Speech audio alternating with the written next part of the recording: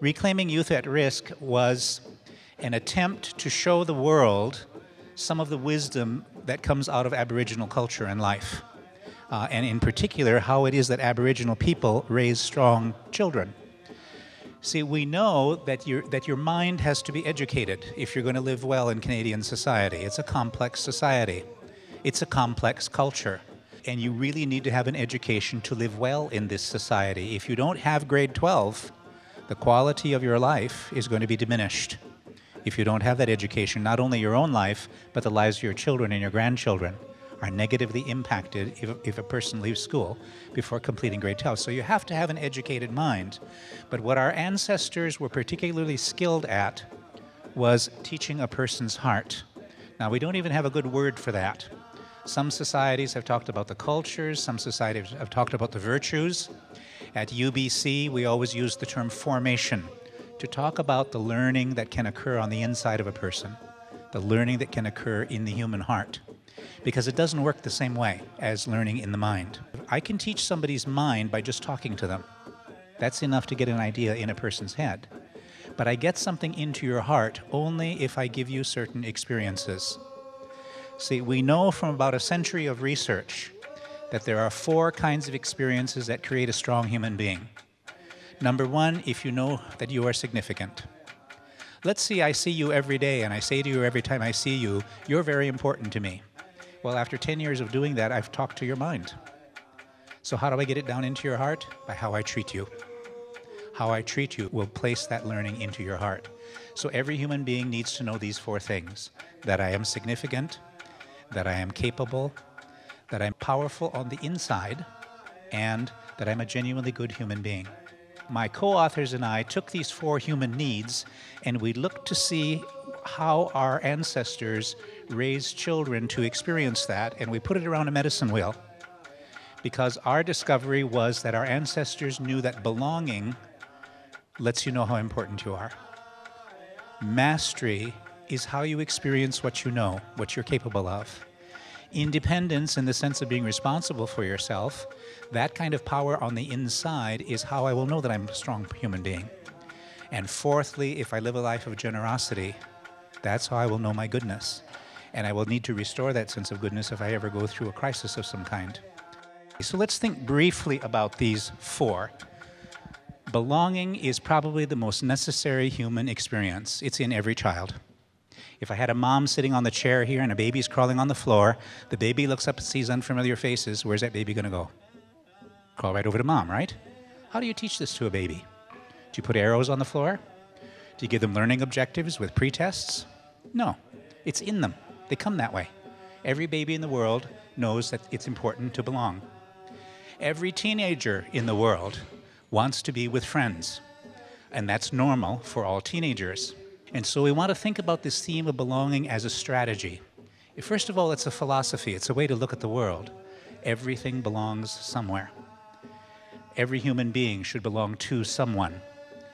We should train ourselves to respond with belonging and write it into every policy that we have. Belonging should be a theme. Lots of schools imagine they are very belonging places, but when a teenager is in crisis, how do they respond? Unbelonging. But they don't call it unbelonging. They give it other kinds of names like time out, they will say. Zero tolerance, they will say. Out of school suspension. It's the wrong response. What you want to do when a person is in crisis is surround them with special connections. We want to train ourselves to respond with belonging. That has to become a part of our philosophy. We have to find technique ways that we can embody this, because we want people to learn this by experience if they're going to be strong. See, the circle of courage philosophy is how you turn someone's intergenerational trauma in a positive direction.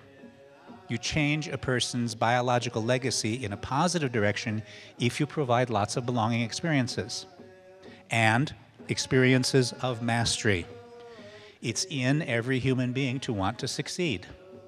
The parent of a 3-year-old will tell you every argument you have with a 3-year-old is whether or not you're going to let her do it herself.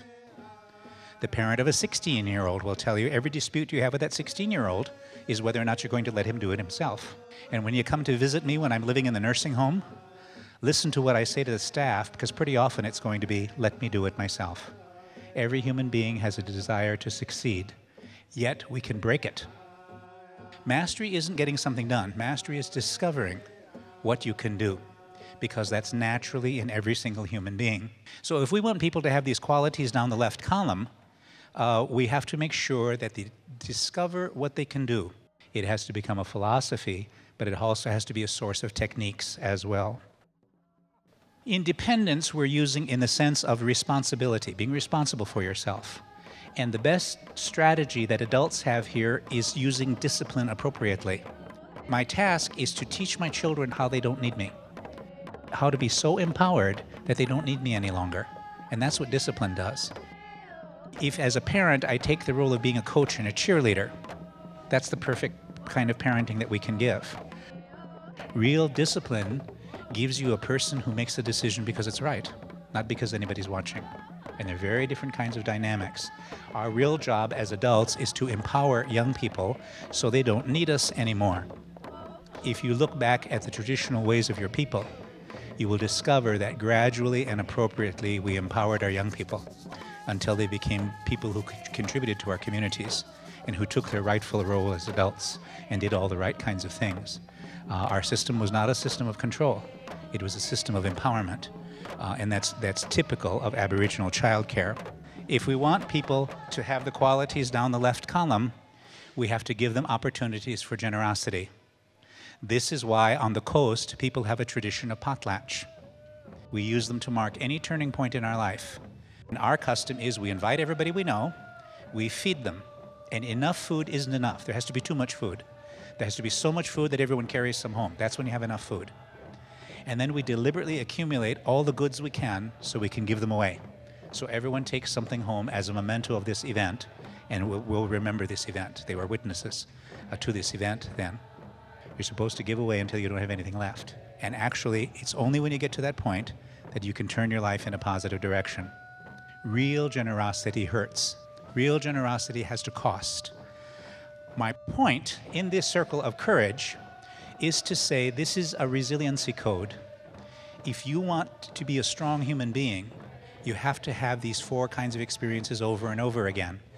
See, we can't guarantee that your life is going to be free of problems because nobody's life is free of problems. Everybody has problems. But if you have resiliency, which is what you get out of these experiences, the resilient people, when life knocks them down, get up one more time.